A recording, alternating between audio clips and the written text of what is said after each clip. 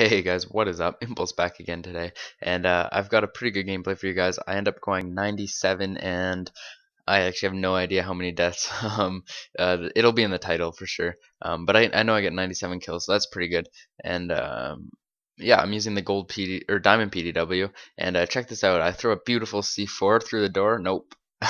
Kill myself right there. That's super annoying. I don't know why that happened, but thought I could manage to squeeze it through the door and get that guy out there, but I guess not. So, anyways, this is an easy 100 plus fail right here. I'll point out when I die, or well, obviously you'll see when I die, but I die like one kill off my VSAT, like my second VSAT or something, which could have been the easy 100 plus 100. And then at the end of the game, actually too, I'm like staring at a guy. I have 97 kills, and I'm like one off my next lodestar, and I'm staring at a guy, and then the game ends.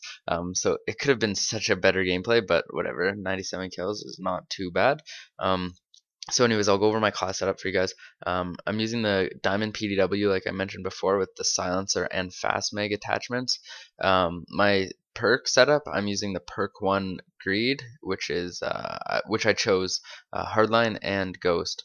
Those two I'd probably recommend the most. You could go hardline and flak jacket. Both those are pretty good setups. And then second perk I use scavenger. Third perk I'm using, what is it? I think it's dexterity. Yeah, it's dexterity. And I don't know how I didn't die right there. There was a little missile thing that came down from above, and it should have killed me, but I don't know how it didn't. So that's kind of nice, actually. Usually Call of Duty doesn't go your way, but right there it did. So you can see right here, I pick up my first lodestar, and I decide to call in right here. A good setup if you're running a lodestar and a swarm. I'd recommend calling your lodestar before you get your swarm, or like, cause once you call in your lodestar, it pretty much guarantees you your swarm, if you know what I mean. Cause you'll get quite a few kills with your lodestar, and with all those points that you get from those kills, it'll pretty much get you your swarm most of the time, at least, as you can see it did right there. So try to call in your lodestar like if you can.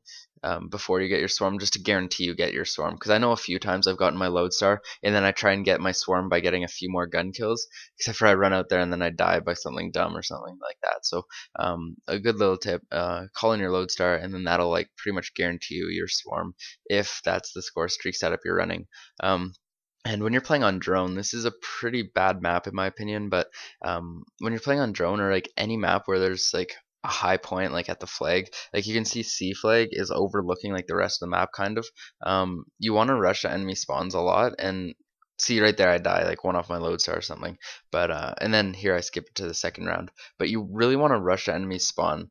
You can see that's what I do like throughout this whole gameplay. The enemy team has C flag like pretty much the whole game, I think, and I constantly rushing their spawn and pushing it. And if you once you like do it a little bit, you'll get good at it. Like right here, you can see they're spawning all around me. It's super risky, but once you start rushing spawns a little more, you'll kind of figure out like where they're actually going to spawn after you kill them, which helps you stay alive longer in their spawns, and it's super easy to get your kill streaks this way.